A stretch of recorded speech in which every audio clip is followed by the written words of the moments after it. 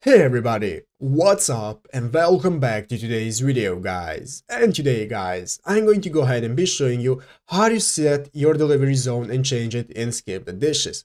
This is a very simple thing to do guys, so make sure to watch this quick and easy video till the very end and follow my steps correctly so you can make sure this works the same for you and that you can do this yourself. But yeah guys, let's get straight into it. So guys, the first thing you want to do is go ahead and open up the official Skip the Dishes application on your mobile phone if you haven't already. And after opening up Skip the Dishes guys, you'll be greeted by this main page right here where you can see all the restaurants that you can order from in the application. So if you look at the lower bottom of the page, you can see all the sections you can access such as restaurants, you can see your searches, you can see your orders, your rewards and so on.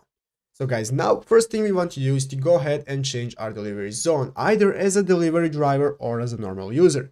If you're a normal user guys, all you have to do is go ahead and click your address at the top of the page where you can see this will now open up this new menu where you can go ahead and select your location. So guys, just go ahead and click on add new address option right here and this will open up this new menu where you can go ahead and select your address that you want to add.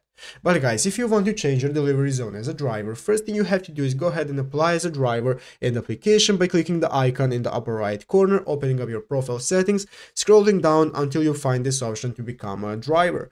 Go ahead guys and become a delivery driver, and after that then this will change your menu how it looks, but the process will still be the same. At the top of the page you will be able to select the zone that you want to work for and be able to set it right here. But yeah guys, basically so the steps are the same for both kinds of users. So I hope this video was helpful. If it was, make sure to leave a like and subscribe to the channel. So guys, thank you for watching, take care and bye.